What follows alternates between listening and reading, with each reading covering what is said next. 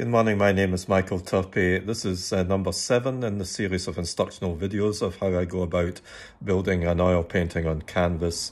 I've taken through you some of the initial stages from sketching, going forward from a pencil sketch into a pastel sketch, and then showing you how to prepare the canvas, squaring it up, copying, enlarging.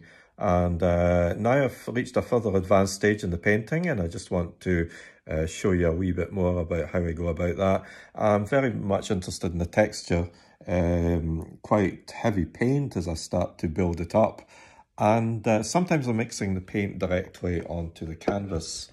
Presently working on the sort of interplay of the sky on this side here and this building here. So I'm using a hog hair brush here, which is quite broad, and I'm just kind of mixing some bold broad colour where I've actually got some cobalt, some cerulean blue. You can see I like the palette here, some of this cerulean blue, and some of this kind of cobalt violet, and some lemon yellow.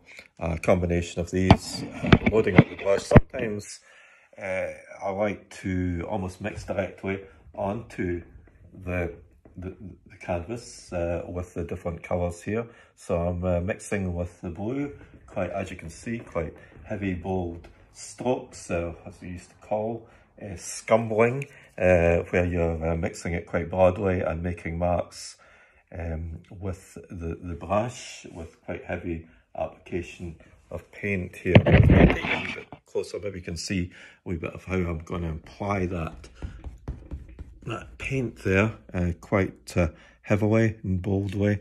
There we go. Yeah. I'm quite interested in this edge between this building here, which is quite a bold kind of orange colour, and I'm colliding with this other painted edge, and these are some of the very important elements when you are building a picture. So I'm going to switch to the more warm colour here with the red and orange colour, and get a bit of that in here.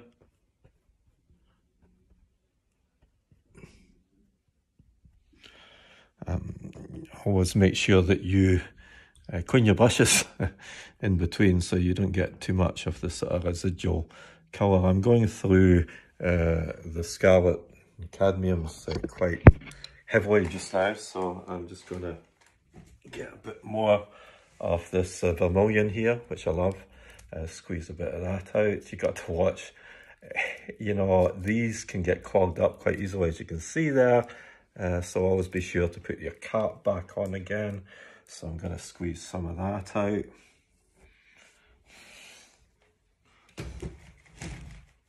Now,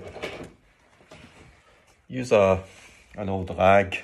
So this is just an old pair of pyjamas torn up to clean the brushes in between. Kitchen roll and toilet paper are fine as well, but I prefer the rag. It takes away more of the paint sometimes off the paintbrush. So I'm mixing here. I used to be somebody at art college. It was a bit of a joke because I seemed to keep quite tidy, and I didn't really have much paint getting on my hands now. But as I'm getting older, finding my hands get quite covered in paint, so I'm just cleaning that off before I move the mobile phone. So I'll have another look at how I'm going for this combination of colour here with the yellow and the orange. Now, it's quite heavily loaded, this brush, because I want to have a kind of expressive angle on how I'm painting this. So sometimes it seems a bit kind of ungainly, where I'm losing some of the geometry of the painting in favour of the heavy loaded paintbrush, because I'm quite interested in this edge here. I'm going to load it almost with a pure colour to get this kind of, yeah, down there. Way.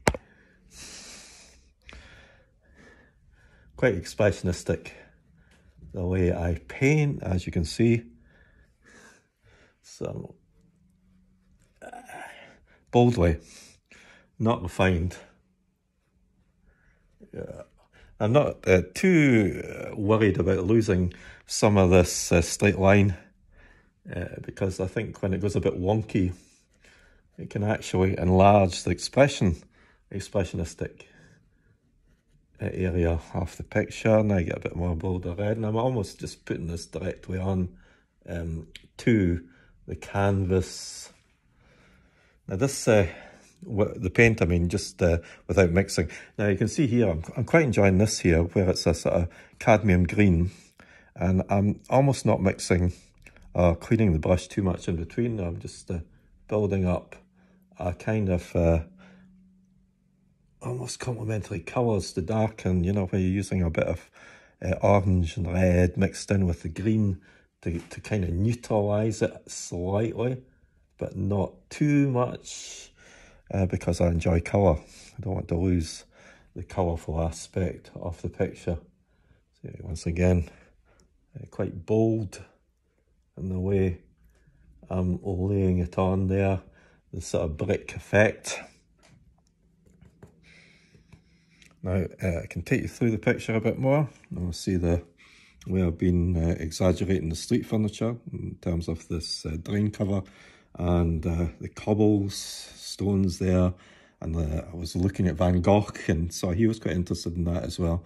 And the double yellow lines. I've been working on this bit here quite a bit next to the church. So you can actually see you know, the texture of the paint, but I'm almost using it like I'm mixing still on the paint palette and colliding colours again. And this edge here is going to encourage me to mix quite thickly with the violet. Yeah, a bit of blue in here to start working on this here. See if we can get that a bit better than that. And bold blue, yeah, quite. See if we can get some of that real heavy colour going there. There's wee bits of orange coming through as well, and that tends to, yeah, I'm quite happy with that.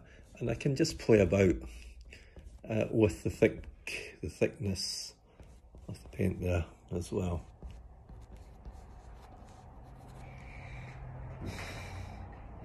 So I'm just going to stop there, and gives you just a little feel of a paint application. I'm going to continue with that, and then I'll catch up with you at a later stage. Okay, thanks for watching, and all the best and happy painting. Okay, bye for now. Bye bye.